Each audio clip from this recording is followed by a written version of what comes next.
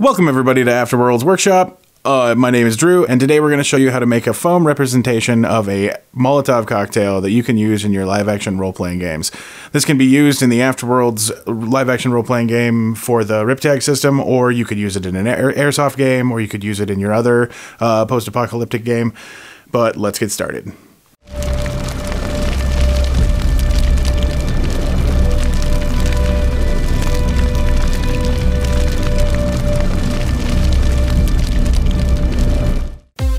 And here's the fizz rep. So this has a display to show that it is active. And this is how you reset it so that you can use it again. So let's make this.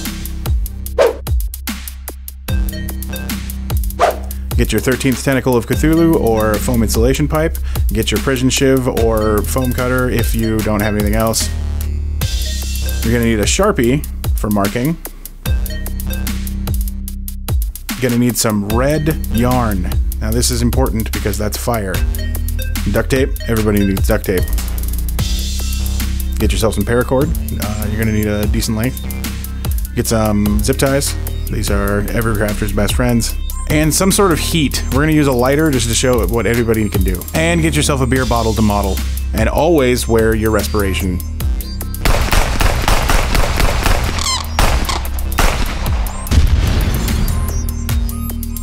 All right, take your bottle reference, lay it on its side, and put it up next to your foam. We're gonna mark out some distances on the foam so that we can make sure that we get the angles of the bottle correct. Leave a little bit at the end so that there is a little bit for it to fold back under to make the bottom of the bottle. And yeah, so just mark out any place you'd like to make sure that there's some sort of definition in the bottle. Now, cut out the piece of foam so that it is the length that you want it to be, a little bit longer than the bottle.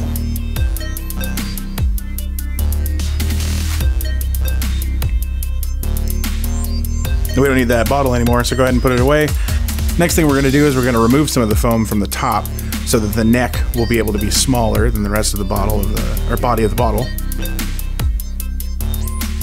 Cut a triangle, and then we're going to want to do that in all four sides.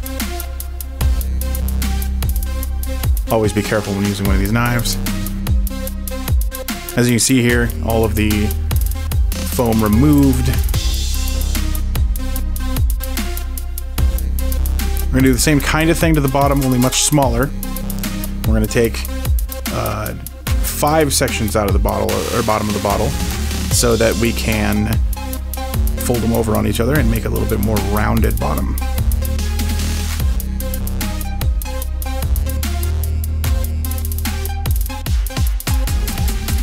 Okay, we're gonna measure out the yarn. Let's grab a length that is longer than our bottle overall by about 4 or 5 inches. You're gonna wanna make sure that you have enough space to be able to tie the knot in the base of the yarn and have a handle at the top. All right, loop it over a bunch till you've got enough yarn for your fire and tie it all together with your paracord.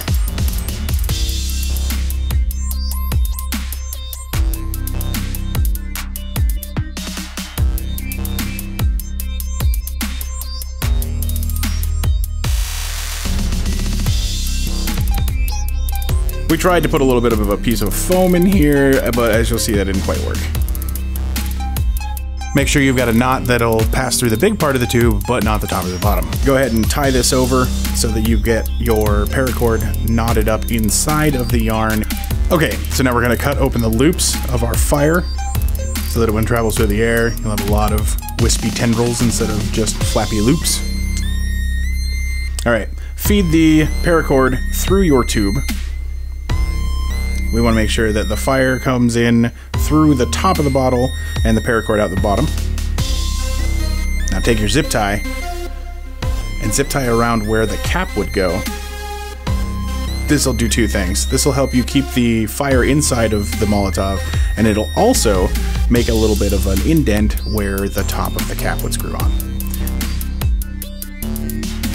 Now pull your knot towards the bottom and use your fire here.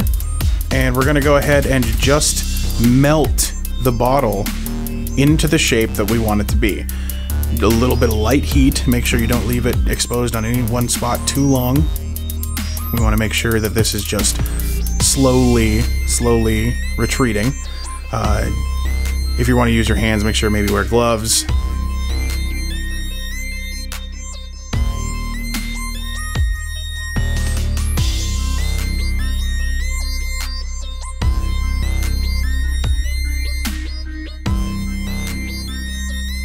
Alright, time to grab some duct tape.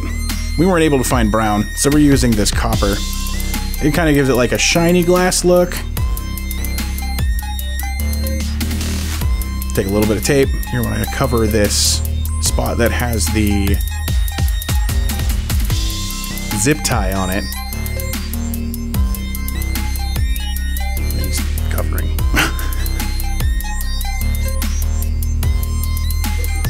Yeah.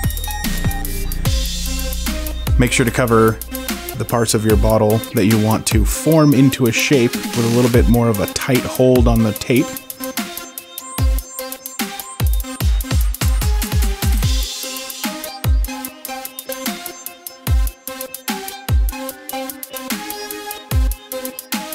Now this thing's not going to be striking anyone with any sort of force.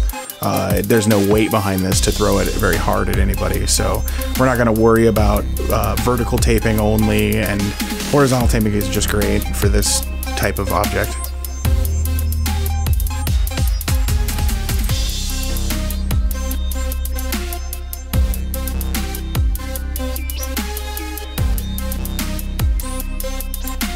Now grab another zip tie. We're going to zip tie this around the bottom. This may slip a little bit, but I mean, if you're careful, this will work. And this is what we're going to use to form the bottom of our bottle. Now grab some more tape, and you're going to tape the living bejesus out of the bottom of this bottle so that the bottom of your fire won't be able to pass through. A bejesus is a unit of measurement in duct tape.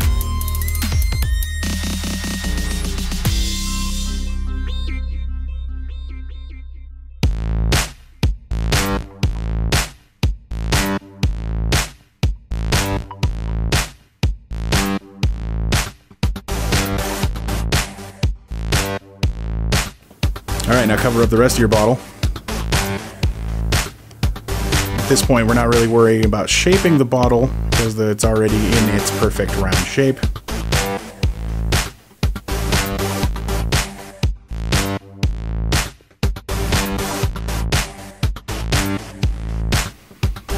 Touch up any spots you thought you might have missed.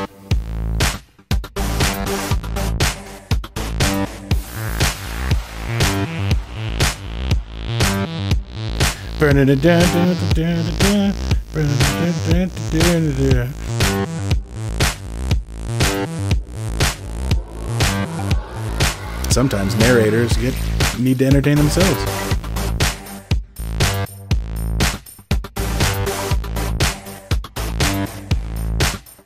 Alright, there we go. Viola, we have a bottle. A couple more steps to finish this up. We need to make sure that this paracord down the bottom is going to match to be able to pull it out. So pull your fire all the way extending, and then leave just a little bit of the paracord out the bottom. Seal it with your fire. Maybe smash it with your hand. And cut your fire to length. Bam, it works. One last little piece that you can do is make yourself a label. We're going to do a really simple label here. This is an Afterworlds amber label.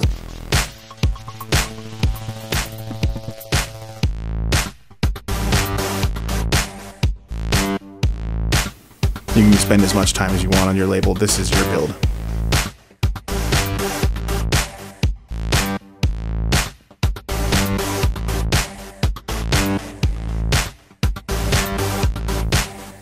Bam. One Molotov cocktail.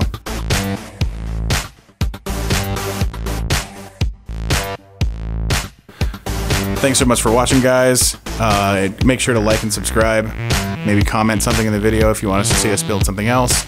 And if you're interested in the Afterworlds role-playing game, check us out on the links in the description. And you guys have a great day.